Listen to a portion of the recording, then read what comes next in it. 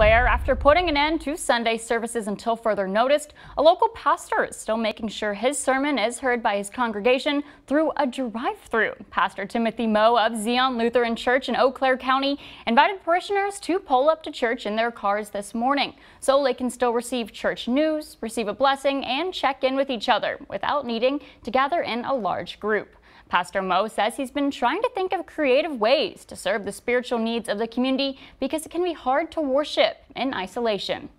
It's very difficult because that's what the church is to do, is to gather. So like I said, it's all uncertain.